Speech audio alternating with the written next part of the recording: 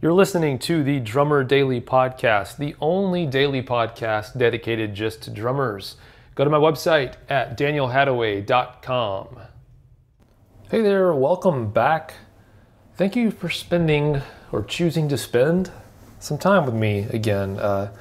Don't take it for granted. I'm really appreciative that you're hanging out with me for a few minutes today. I really appreciate that. Welcome back to Drummer Daily. So today, I thought I would give you a little tip for maybe exploring something new in your drumming. When I play, I've noticed that some people after shows and things will bring up to me, "Hey man, I love the way you play with your left hand." So that would be I'm right-handed, so that would be my snare drum hand, so my non-dominant hand. But I'm just gonna, by the way, for the rest of this podcast, I'm just gonna say my left hand because saying non-dominant will get very old very quickly for me. So I'm gonna say left hand. But if you're left-handed, this would be your right hand. Either way, we get a lot of compliments on that, and I notice I kind of pay attention to my playing when someone says something to me like that. The next time I play, I always try to pay attention to whatever it was they were talking about to kind of see, because I don't think a lot of times I don't think about the intricacies of what I do. I'm very intentional about the big stuff that I play, but some of the smaller stuff, as much as I preach about being intentional about everything, I still am a victim of my own habits a lot. So what I noticed though, for example, with this left hand thing is my left hand does not, for ghost notes and things like that, does not play what I think does not play the pattern that most people would default to when they're filling in ghost notes. I feel like what I do is a little different. And I started to kind of realize that part of the reason why this happens. So, what I realized is that my left hand is in a way kind of unlocked from the typical kind of if my hands and my feet were working together like they were all gears on the same car and they kind of operate like a robot in a certain way, I think my hands are free from each other working that way. They're not locked into any kind of pattern between each other that they're playing. My left hand kind of floats freely.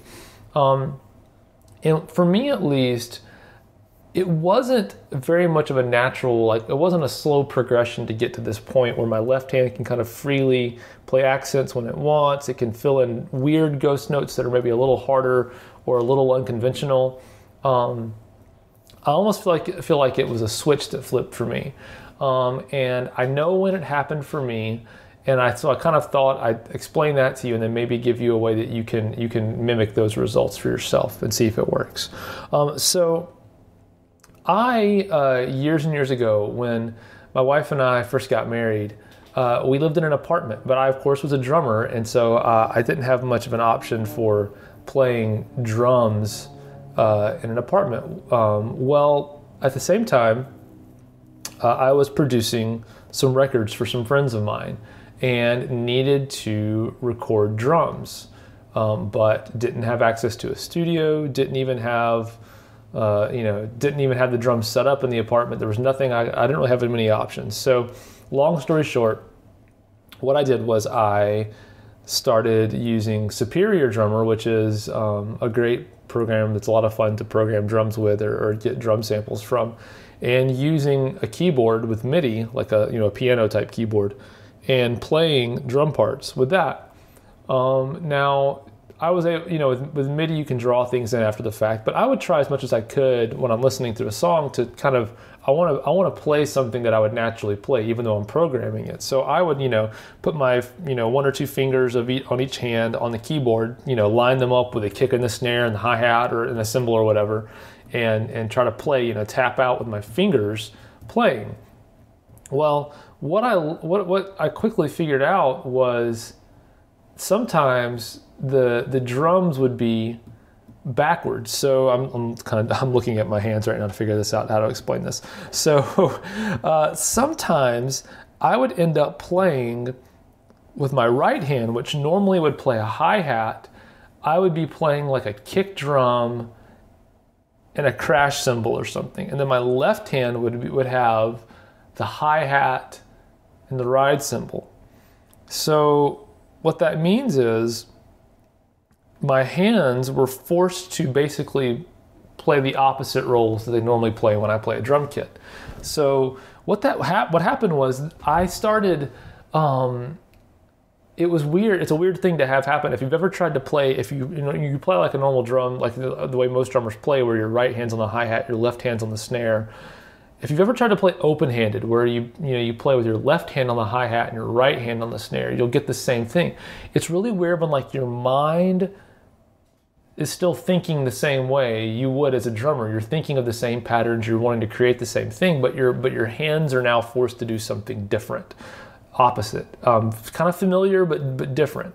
And it took me maybe, I don't know, probably 10 times doing this at least before like it really clicked for me and it switched. But I realized that my mind was already, was 90% of the battle. It was that 10% of just not zoning out and not going on autopilot of playing on the keyboard. If I could ever just kind of break through that and really focus on what I was doing, I could pretty much play anything I wanted, with not too complicated, but what you can play with two hands on a keyboard.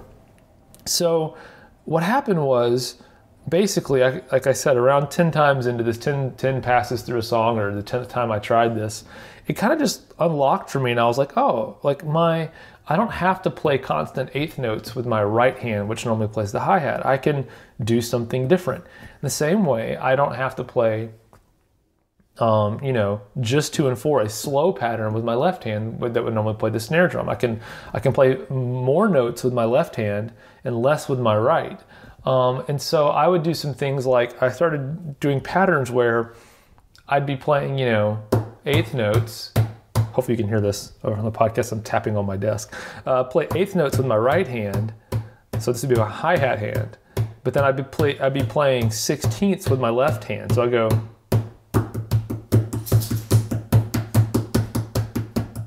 That's my left hand playing 16th notes.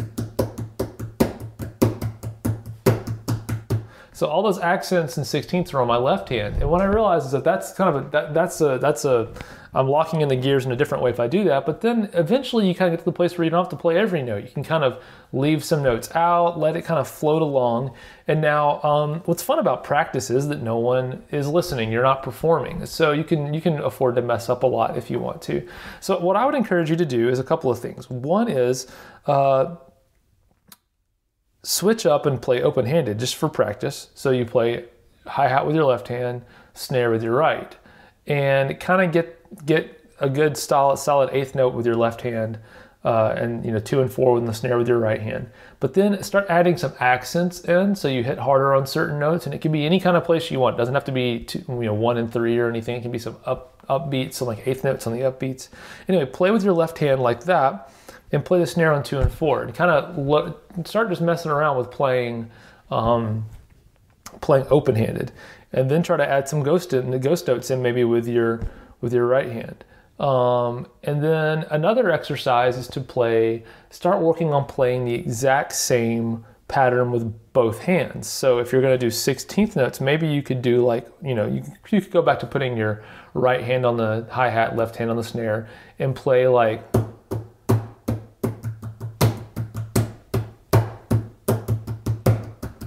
Something like that, where you're mixing up eighth notes and 16th notes, but you're playing the exact same thing with both hands. What that starts to do is kind of train your left hand to kind of unlock itself from doing the same thing in relation to your right hand that it always does. Now, you might say, hey, well, wait a minute. If I'm just playing the same thing as my right hand, aren't I just locking into something different? And the answer is yes, you can do that if you just play that way. But what I've experienced is that for me, I used to basically play where if my snare drum hit was landing on beat 2 or 4, I could play that at the same time as my hi-hat, because my hi-hat would be landing on 2 and 4 as well, when I'm playing eighth notes. But every other note in between would be the 16th note, on the offbeat of whenever I'm hitting the hi-hat. So my left hand, I would not spend any time focusing on. I think a lot of times as drummers, we focus on, the downbeat, the kick drum pattern, and hitting 2 and 4 on the snare. We don't spend a lot of energy focusing on the in-between stuff with our non-dominant hand. We don't need to focus on playing the hi-hat as much, at first. If you're playing steady eighth notes, you can kind of let that go and dedicate some mental resources to something else. And so these are just a couple of ideas. These may not work for you. I could be just making this stuff up, but it worked for me. So I thought, hey, all I got is my own experience and what I've done with other drummers when I've taught lessons and things like that. So I hope this is helpful to you.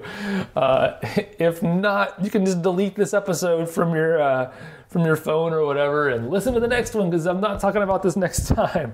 But I hope it's helpful for you. And try it out. Let me know what you think. Do a couple of exercises, change things up, see what happens. All right. Until next time, I hope you enjoy your drumming. I am going to stop this recording so I can turn my space heater back on and stop freezing to death in my own house. All right. Bye.